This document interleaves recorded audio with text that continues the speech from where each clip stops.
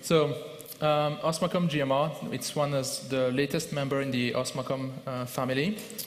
I'll start with a quick introduction on GMR generally, then a technical introduction on GMR1, and finally the software itself that we wrote and how to use it.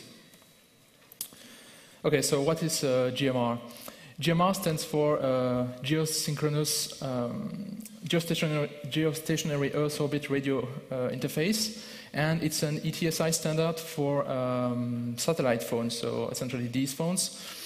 ETSI is the same body that standardized GSM, and they reused a lot of their specification for GMR. And if you read the GMR specification, you will find lots and lots of reference to the GSM specification, sometimes referencing entire chapters. GMR is two distinct standards called GMR1 and GMR2. They are not evolution one of the other. So GMR2 is not a replacement for GMR1. They exist in parallel, and they've been developed by different vendor groups. In this particular talk, we'll talk only about GMR1, and more specifically, the first of the 3 revisions. So the first revision, just called GMR1, is the equivalent of standard GSM to 2G circuit switched, so essentially voice and SMS and nothing else. A later revision came and it's called GMPRS, and it's obviously the equivalent of GPRS, basically adding packet data over GMR. And finally, the latest revision is GMR1 3G, which essentially adds more channel types for higher bandwidth and also interoperability with the UMTS core network. So where is it used? One of the most important deployment of GMR1 is the Thuraya satellite network, and it's the one we studied because it's the only one visible from Europe, and since most of the, actually all the developers are in Europe, that's the only one we can receive. More specifically, the Thuraya 3 satellite, which is at orbital position 44 east, is the only one we can see exactly from here. There are other deployments, for example, SkyTerra and TerraStar are in the US.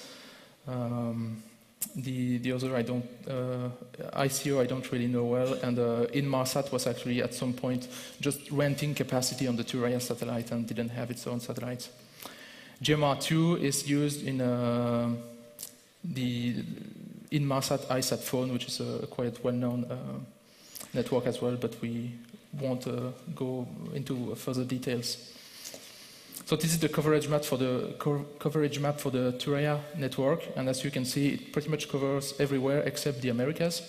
But here in Europe, we are well within the optimal coverage zone, and so receiving it is not a problem. So it's heavily based on GSM, so it makes sense to compare it a little bit. So the first thing they did is they renamed everything. They changed basically the B into the G for, of course, gateway or geostationary, depending on the type. And the MS, which used to be the mobile station, so your phone is now called MES, which is Mobile Earth Station. They introduced some useful stuff, so specialized features. One of them is the terminal-to-terminal calls. So if from a Thuraya phone you call another Thuraya phone, to avoid to go through all the way from the phone to the satellite, to the core network, back to the satellite, back to the other phone, they introduced a shortcut where a phone can talk to the satellite and directly be bounced onto another phone without ever going through the core network. And another feature, it's called high penetration alerting. And this is because satellite phones don't, at least these models, don't work at all inside. You need almost direct line of sight to the satellite, so to the sky. But you still want to be able to receive calls when you are inside, and so they have some very specific channel types that have much higher coding gain, so that when you're inside, you cannot place calls, you cannot receive SMS or anything, but you can at least have a notification that, okay, someone is trying to call you, you have about 20 seconds to go outside and get the call. So that can be useful. It has very tight link to GPS from the start. For example, all the almanac and ephemeris data from GPS are sent from the Terraria satellite to help the phone get a GPS lock much faster. And the phone will actually report its position each time it opens the channel to the satellite, so that the satellite knows exactly where you are. They introduced a new codec because of bandwidth limitation, and they invented a new cipher, but we'll talk about that later. From a protocol stack point of view, the radio frequency layer and channel coding layer, so the lowest layer of the stack, are completely different. You find the same concept, but all the details are really different, so different bursts, different modulation, a lot more channel types to handle special cases. Above that, you have the data link layer, which is called here LAP-SAT instead of LAPDM. Both are based off the LAPD in the ESDN world, but they've been adapted for the peculiarities of satellite, that is very, very long delay, because the satellite is like 36,000 kilometers in the sky, so for each round trip time it's like 240 milliseconds, which is quite high. On the layer 3 level, I will detail all the layer afterwards, but quickly on the layer 3 level, the RR, which is radio resource, is again completely different, and we'll see how it is different. Everything above that is exactly the same as GSM, so no difference whatsoever. Small peek into packet data, the situation is similar. That is, the lower level, which are RLC and MAC, are different, but LLC and above are completely common. So this is an overview of a GMR network. And you can see the protocol stack on the bottom. Everything that is in color is specific to GMR. Everything that is in white is common with GSM with no modification whatsoever. So as you can see, everything that is in the core network is shared with GSM, exactly the same. So in detail, you have the satellite, which communicates with the phones on Earth, obviously, using what's called spot beam. So they are the equivalent of cell in the GSM world. Spot beams are artificial small zone of coverage that are generated by the satellite using beamforming algorithms. Of course, when I say small, it's small at the planetary level, so it's like 100 kilometers wide. It's not that small, but something like that. The signal is bounced back to what's called the GTS, a combination of the GTS, the GSC, which is a gateway transceiver station, and gateway. It's GCS actually, there is a typo. It's a gateway controller station. And from there, it goes through the GSM core network, so MSC, HLR, typical GSM stuff. Something that's interesting to note is that the satellite only plays a role at the physical layer. So data link layer is entirely handled from the phone to the gateway station, and it's not touched at all by the satellite. The satellite doesn't have much logic. It just bounces back the signal into an aggregate feeder link. So as I said, the physical layer, using for the communication between satellite and phone using spot beam. It is a frequency duplex like in GSM, so you have a part of the band that's reserved for communication from the phone to the satellite and another part of the band that's reserved for the inverse direction. It's divided into RFkin, 1087 of them, which are not actually very wide. They're only 31 kilohertz compared to GSM, which is something like 280 kilohertz. So they are very small channels. The feeder link, so that's the link between the satellite and the main gateway station on Earth, can happen either in C-band or in K-band, but that's about all that's said in the specification. There is no other technical detail available, at least publicly, to what exactly happened on that feeder link. So let's take a look at the physical layer in a little more detail. As in GSM, it's entirely synchronous, a complex TDMA scheme. In some aspect, it's simpler than GSM. In some aspect, it's more complex than GSM. It really depends on where to look, but basically, they have to take into account power consumption, because something very important on the satellite is that there are some broadcast information that is sent permanently, all the time, periodically, I would say, and they have to make sure that they don't transmit that information at the same time in all the spot beam, because this would create very high peak in power consumption on the satellite, and so this is reflected somewhat in the TDMA alignment, and you have to take care of that.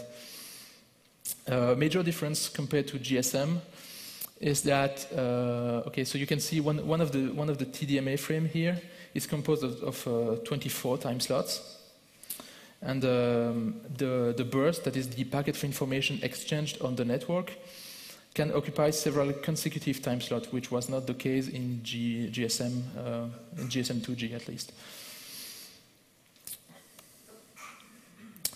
One of the main problems in the physical layer is the synchronization. That is, when a phone is powered on, it needs to find the carrier, essentially. So it needs to detect, is there a carrier on that particular frequency? How is it aligned in time? And what is the frequency error? Because demodulation requires a very precise synchronization between the clock of the cell phone and the clock of the satellite. And the crystals and oscillators used in the phones are not that good, and so the error must be detected and compensated. And I think they found a very elegant solution in this particular waveform, which is called the dual chirp. So a chirp is single tone that is varying in frequency over time. The graph, the picture represents frequency vertically and time horizontally. And so you can see that you have two spikes in frequency that crosses each other over time, drawing kind of a X in the waterfall display. And I won't go into all the mathematical detail, but this waveform has very interesting property. Most notably is that if you capture roughly where this waveform is using you do a rough acquisition by a simple correlation, it won't be very precise, but it will be good enough to know more or less where it is, like in this window. And then you multiply that by a reference upchirp, so only the ascending part. You do the FFT, and you take the peak frequency of the FFT, you call that F1. You do the same time for the downchirp. And kind of magically, the time alignment error will be proportional to F1 minus F2, and the frequency error will be proportional to F1 plus F2. If you're interested into why exactly that is, you can follow the link. There's a very interesting paper about it.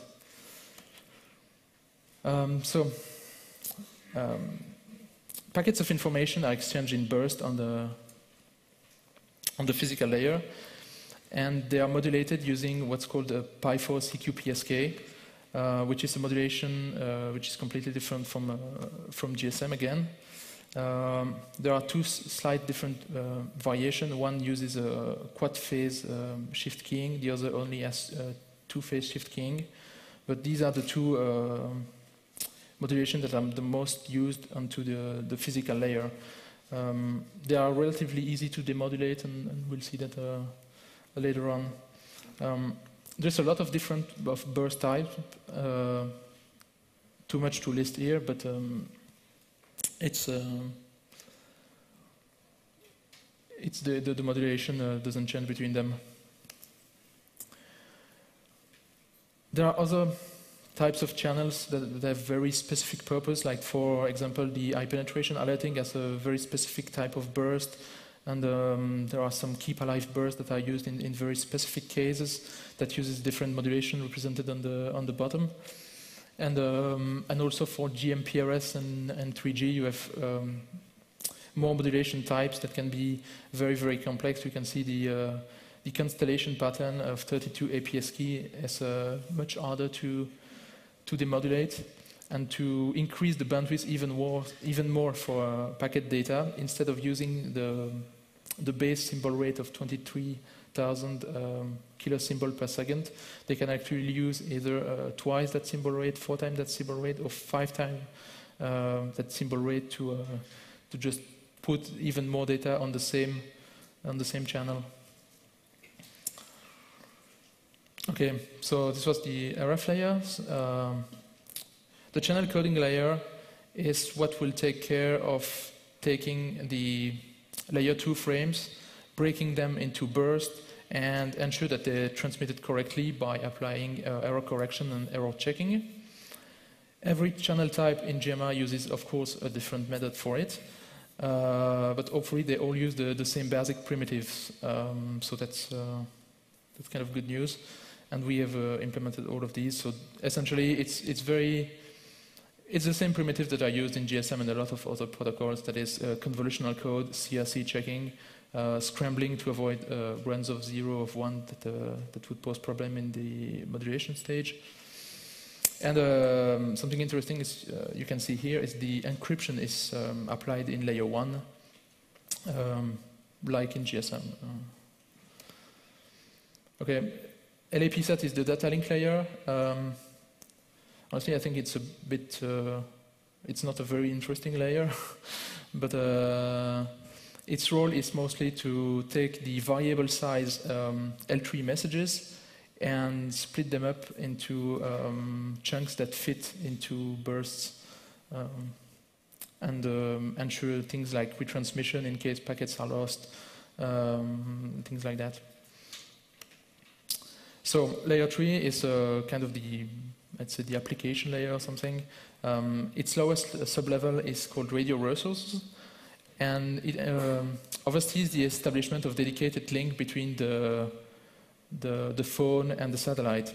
This layer is completely different from GSM, which is kind of logic because the kind of radio resources that are managed are different. You will find the same concept. So, for example, you will find immediate assignment message. You will find paging messages. Actually, you will find exactly the same types of messages, but the detail of how they are encoded and the information contained in them is different because of course, the detail of the physical layer are different. The upper layer, mobility management, which provides user location tracking and authentication and confidentiality, so exchanging the IMSI for the TIMSI, things like that. And the connection management layer are all common with GSM, and so we can reuse all the code that we already wrote for those. Okay, the speech codec was, as I said, they used a new codec called AMBE, or at least the codec family is called AMBE, standing for Advanced Multiband Excitation. It's low bit rate to feed the need of a satellite channel. Unfortunately, it's proprietary by a company called Digital Voice System Incorporated. There is no public specification whatsoever, and there is no reference implementation provided, which is kind of a problem for us, because that means that we can't neither decode nor encode speech data. Hopefully there is kind of two ways we can get around that. The first one is called MBE-lib. So the same family of codec is used in APCO 25 and DMR, if I remember correctly. And someone implemented those particular variants. They are different from the variant used in GMR, but at least some of the concepts are similar. Unfortunately, the author is anonymous, and we have no way to contact him to ask him to see if he has some clue about how to decode GMR frames. So if by any chance you know him, you know. The other lead we have is that, well, the phone codec is obviously implemented in the phone. Most likely in the phone DSP, because the phone DSP is a TI DSP, and what a coincidence, DVSI provide TI DSP code source for their codec. So we could most likely try to find it in there, but this is going to be a lot of work. And so if there is a way to bypass that, that'd be nice. From a security standpoint, a few words. There is some good and there is some bad. I'm not sure if the good was intentional or just a byproduct of other decision, but it's there. The first good news from a security standpoint is that the contention resolution does not echo the first message. So let me explain that a bit. In GSM, something for an attacker, something that's very useful is that the first message sent by the phone to the network has two interesting properties. The first one is that it will always contain some form of unique identifier for the subscriber. Either it's IMSI or it's TIMSI. So that allows you to identify the channel. The other nice property of this burst is that the BTS will actually echo the content of this burst during the contention resolution procedure. That means that even if you can only listen on the downlink, which is very common, you still can attribute a given dedicated channel to a given user. And this is something that has been used to do targeted sniffing on GSM and things like that. In GMR, this is not the case.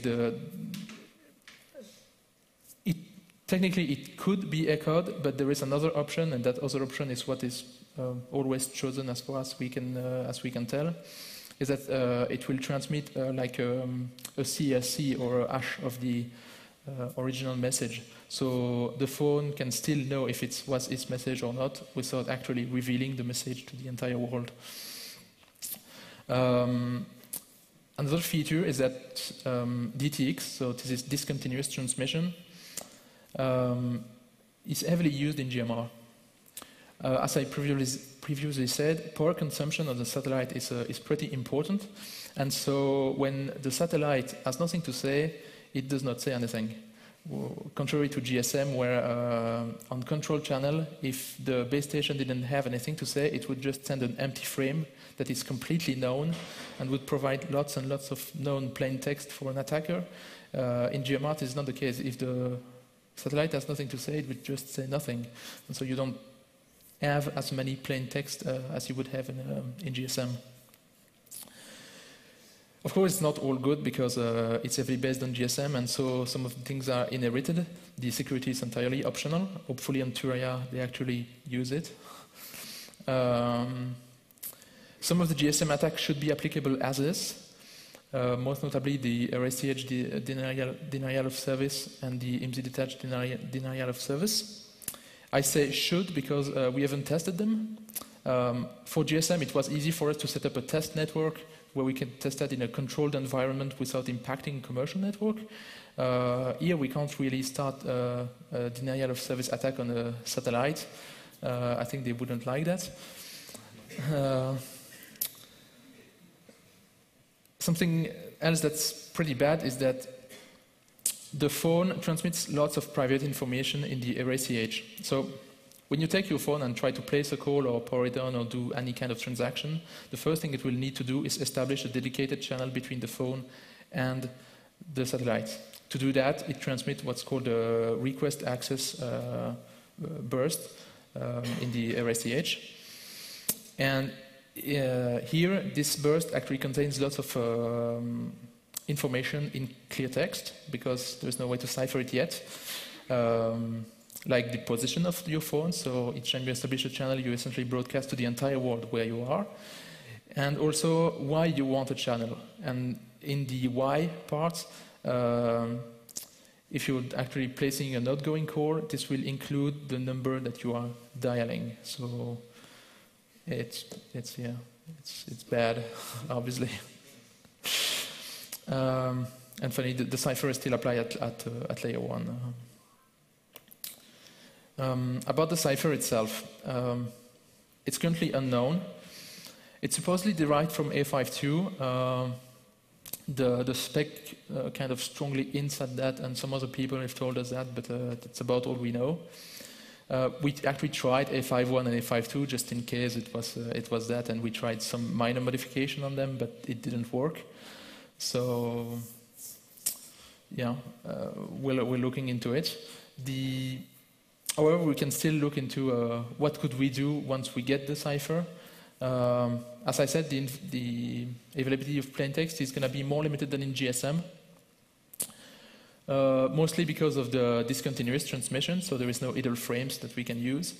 Another source of known plain text in GSM was the SACCH, so a slow associated control channel. That was basically a channel that kept repeating the same thing over and over again. That channel doesn't exist here, so no way to use that. And finally, the actual channel burst have a lot less bits per burst, meaning you have, even if you have known plain text, you have less of it by burst that you can exploit. Although we don't know the cipher, we know that, well, past experience has shown that the kind of protocol they standardized, like A51, A52, GA1, GA2, were not especially strong. So, especially if you just Google for like a Turaya intercept, you will find commercial crackers that claim that they can intercept the channel in a few seconds. So you can kind of imagine that the cipher must not be that strong if it can be broken in a few seconds. Okay, so we'll now look at the actual software stack we wrote. But first, a bit of history about this project. So, as I said, it's relatively new. It was started around mid-July when Harald sent a mail saying, yeah, I've been looking into GMR with Dieter, and he started a wiki where information started collecting. A few weeks after that, Dimitri actually managed to receive the first signal from the satellite and seen them on the FFT. And if you remember the slide with the FCCH, you could see the cross pattern on the FFT is very clear. You just can't miss it. The signal reception work was continued at CCC camp. If you went by the radio tent, you should have seen the satellite dish outside. And finally, in September, around mid-September, we had the first packet being demodulated, and we started analyzing them. It took some time to clean the code and make something that we could release and that other people could use. That happened somewhere in October. And more recently, we added support for TCH3 channel types. So Osmo GMR is more than just the Osmo GMR Git. It's composed of several parts that work together to create a reception chain. It all starts with the capture utility that essentially captures the radio signal and saves it to a C file, so complex samples are very common in software-defined radio. Those are processed by the GMR1 RX, which is our main test software application, and they're forwarded to an extended version of GSM Tap to Wireshark, where we can see the packet content and start looking into the data that are exchanged. So let's start with capturing. First step is the antenna. Essentially, anything that can receive the correct band of frequency with left-hand circular polarization is going to work. Omnidirectional are not especially good, so you really need something kind of directional, but it can be quickly hacked together. The first version was a satellite dish, which had very good gain and very good directivity, but unfortunately is not very practical. The second antenna that was built was a helical antenna, and it's a fairly good trade-off between performance and convenience. And it's relatively easy to build. You can build one in a few hours. And Steve actually tried a B-quad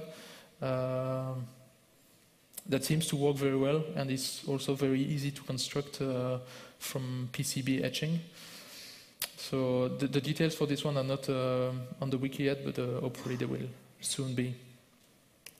Once you have captured the signal through an antenna, you can go through the optional step of amplifying it and filtering it. Both the steps are optional because since we are in the optimal coverage zone, the signal is quite strong enough that if you have a fairly good antenna, it's going to work just fine. However, maybe you want to receive more than just the primary spot beam. Maybe you want to receive spot beams that are not centered to your particular location, and you want to look at the neighbor spot beam, and those will be weaker. So you need to amplify the signal to get it out of the noise. If you are near a strong transmitter, you also may need to filter the signal, because 1.6 gigahertz is kind of near some strong carrier, and if you have too much gain without filtering, you might end up saturating the input stage of your software-defined radio. There are various options available. One of the cheapest way to get a working amplifier only is actually to use a modified GPS LNA. So if you know those GPS antenna that you can buy for very cheap, they have like a ceramic antenna on top, and you can just remove the ceramic antenna, remove the GPS filter on the PCB, and just use the LNA on the antenna. And since the GPS frequency is actually pretty close from the GMR frequency, they will work just fine.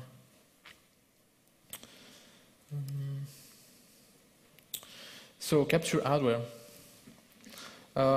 You can use any software-defined radio you like as long as it can save C files, but our capture utility has a specific support for UHD, so basically any Etus hardware there is, you should be able to use, as long as you have a matching daughter board for the correct frequency, of course.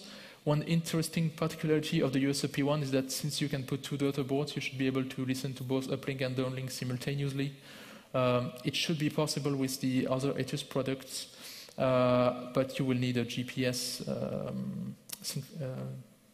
1 PPS pulse to synchronize the various USP between them. So it's a little bit more complicated product setup. Sorry.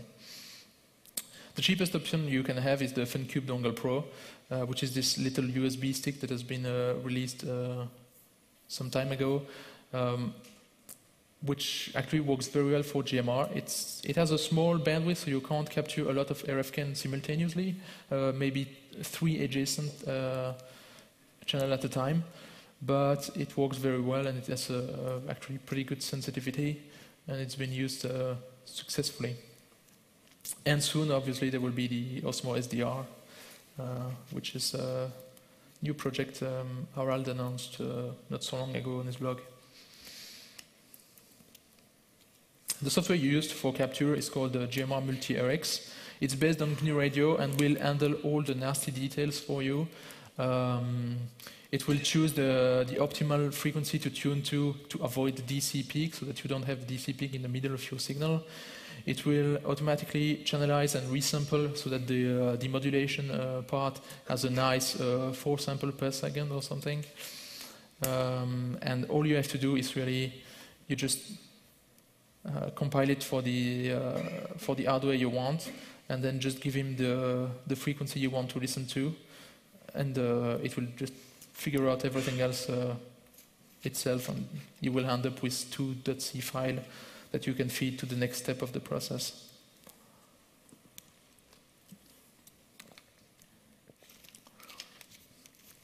So when we started writing the actual software-defined radio part for Osmo SDR, we realized that we didn't have a lot of the mathematics helpers that were required. And so we created a very simple library that has just what we need, and that fits very well with the other Osmocom library. This one is called libosmo SDR, and essentially what it is support for complex vectors, so IQ data, and a very common operation on them, like removing the DC offset, convolution, correlation, basically all the small primitives you will need when you implement software-defined radio.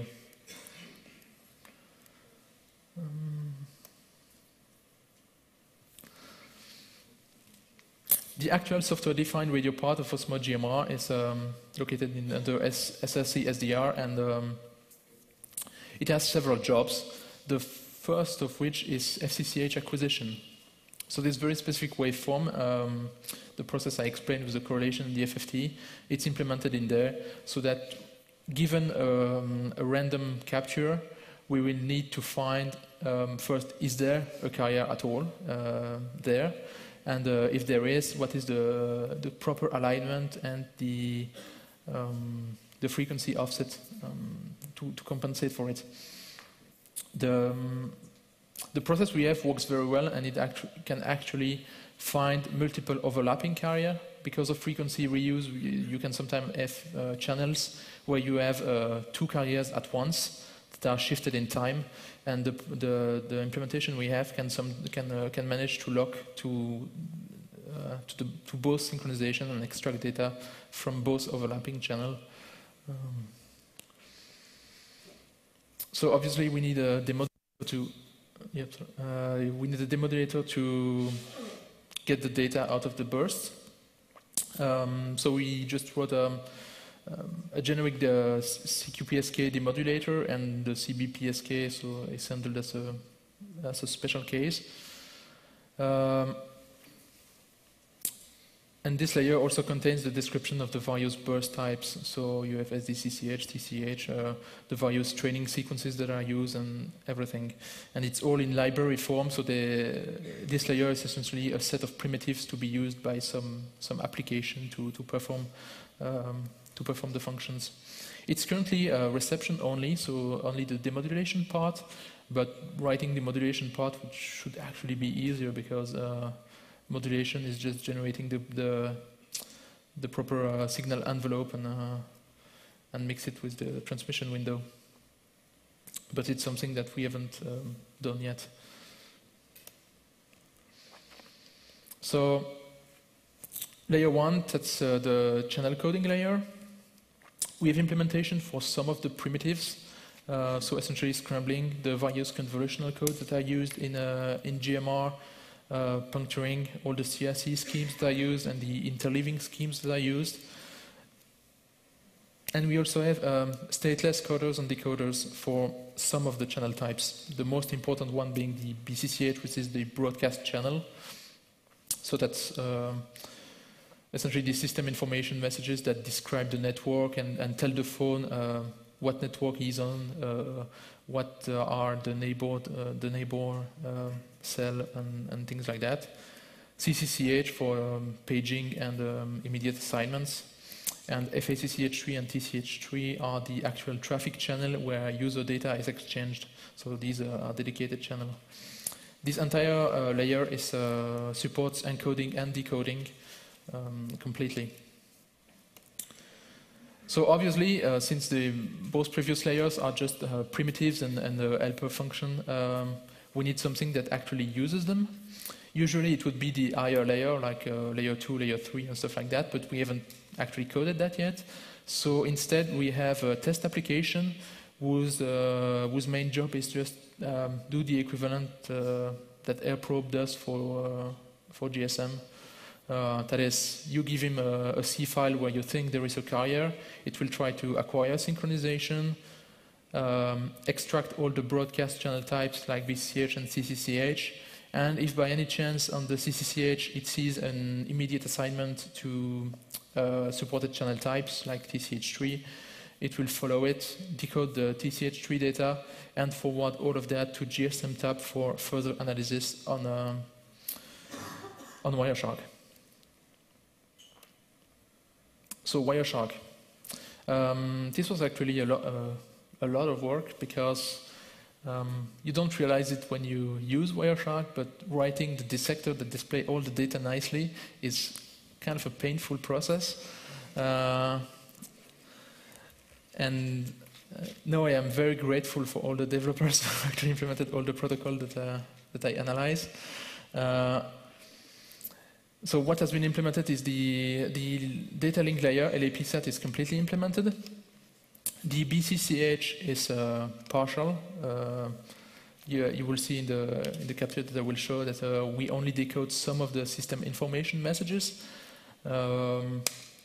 because they are coded in a very annoying way. That is, they are unaligned bit fields described in CSN1 concrete. If you saw the talk by Harald, it's the same CSN1.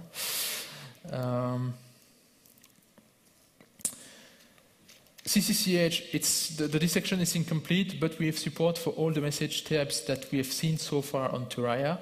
So even though we don't support like the dozens of types of message that are described in the specification, every message you see should be dissected and displayed properly.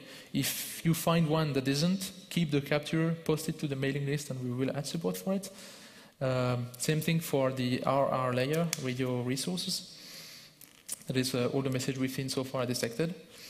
The upper layer, since they're completely common with GSM, we obviously didn't rewrite the code, and we just forward those data to the pre-existing GSM dissector from Wireshark. So we can take a look at what a GMR signal looks like.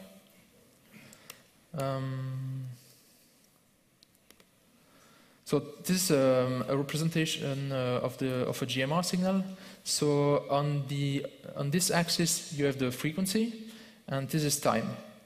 And so you can clearly see here the synchronization pattern, and then all of this is there is just no transmission. It's slightly lighter blue than this because this is actually filtered out by FIR filters to channelize the thing, but this is just noise. And here you have the burst of data. Those small bursts are actually the GPS ephemeris data that are transmitted periodically so that the phone can lock on, at least is supposed to lock on faster. Not sure it actually works, but this is BCCH and these are CCCH. But as you can see, once you see that if you're trying to receive GMR, you just display it in a waterfall display. And if you can see this kind of pattern, you know you found a GMR carrier. There's just no doubt about it. It's very distinctive. So, well, obviously I can't really capture a signal live because, well, we're inside. But I have some pre-recorded signal that I can process.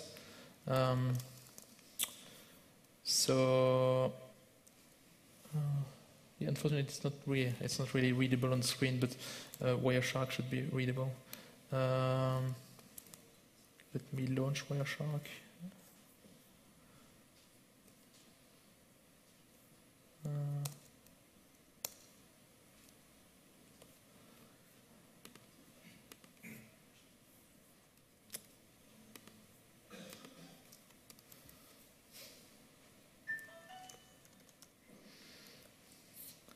So here I'm just calling the main application. So yeah, you can't read it, but it says GMR1 RX. The first argument is 4. It's just the number of sample per symbol. 4 is the optimal value, so just use 4. Then I can give him 2 C file.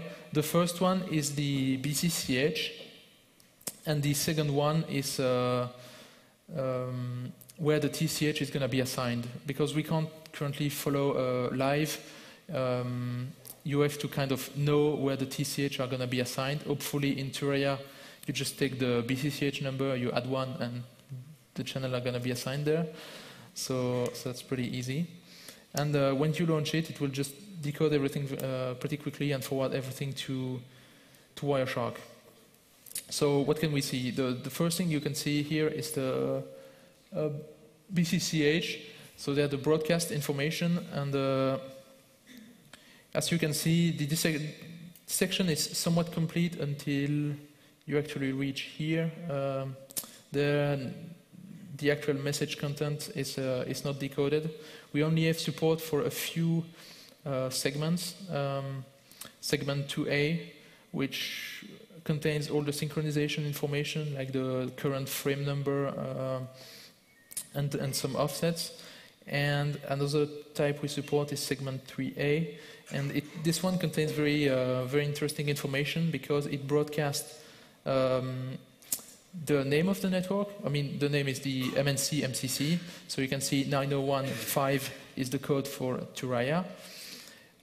You can find the location area code, which in GMR is split between the MSC ID and what's called the spot beam ID, so just the number of the spot beam you are on. And more interestingly, you can find the beam center position. So you can know that this beam is actually centered on those GPS coordinates.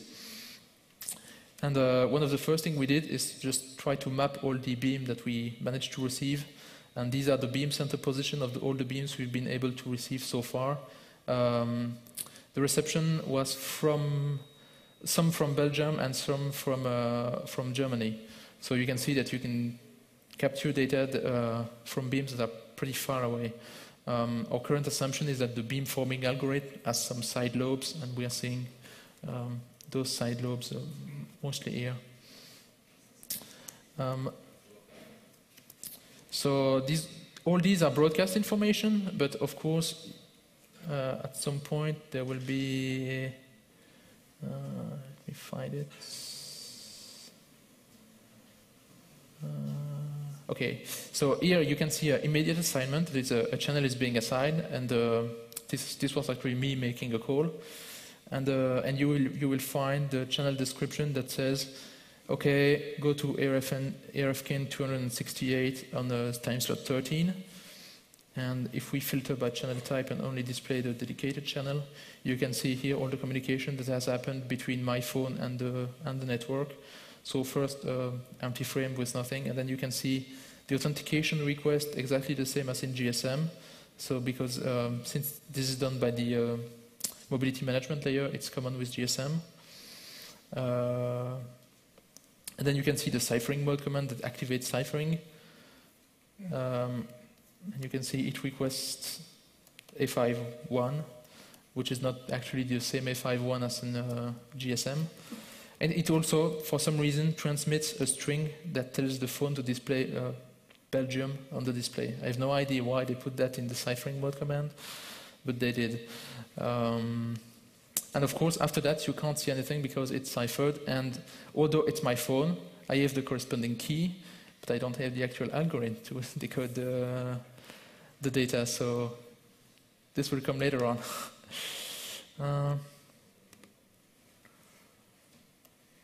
So what do we plan to do next? Well, find what's missing. So essentially find the cipher. It's in the phone somewhere. Find the speech algorithm. Same thing. It's in the phone somewhere. Implement the upper layers. Try to, instead of manually coding all the message type, try to create code generators that can actually parse the specification and automatically generate marshalling and demarshalling methods.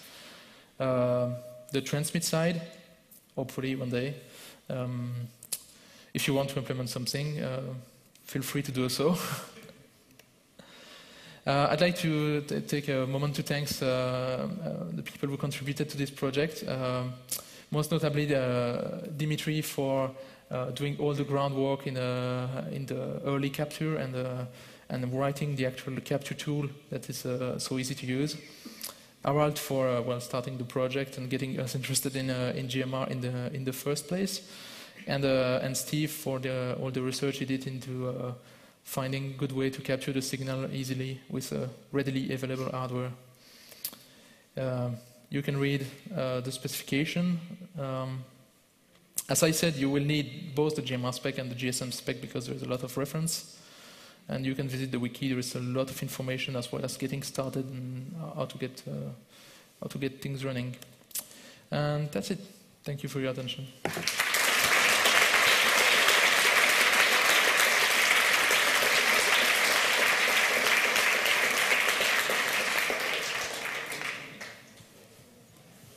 So do you have any question? Any question?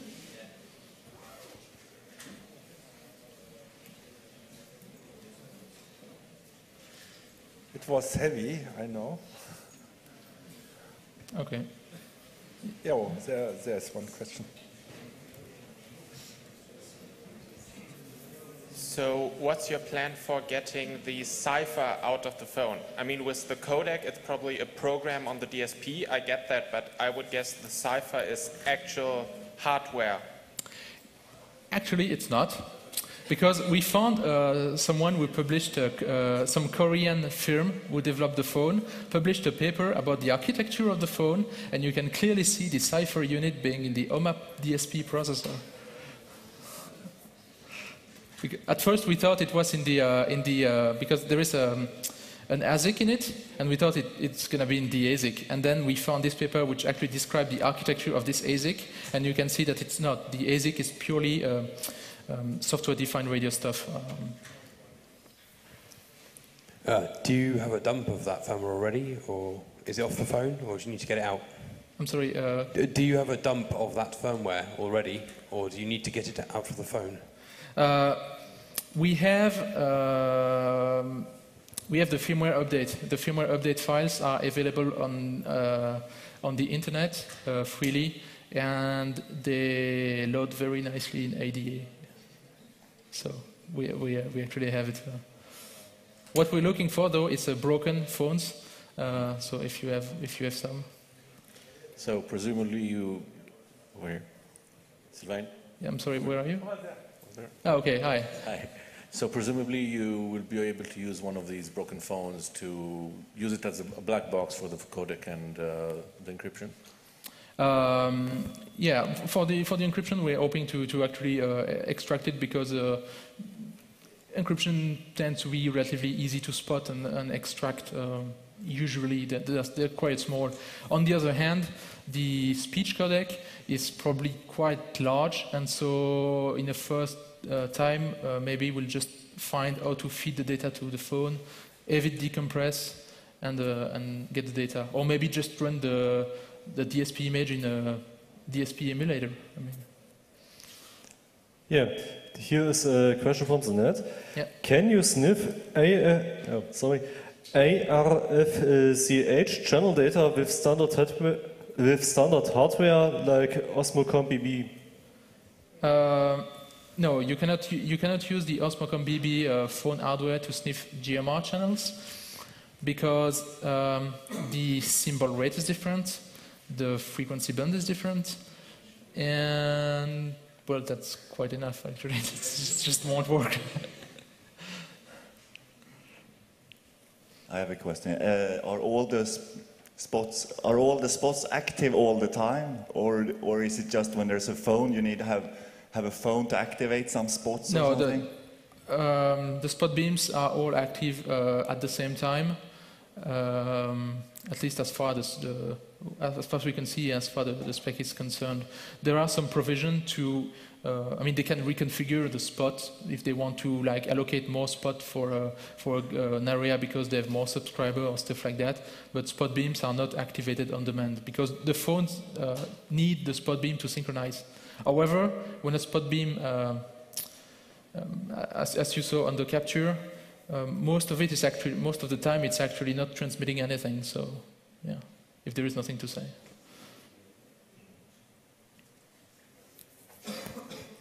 Are you aware of any currently available phones that you can use as a GMR modem, such as the analogous to GSM modem with 80 commands? Yes, this one has 80 commands, and they also have dedicated modem. So there is no phone; it's just a data modem for data connection. Yeah.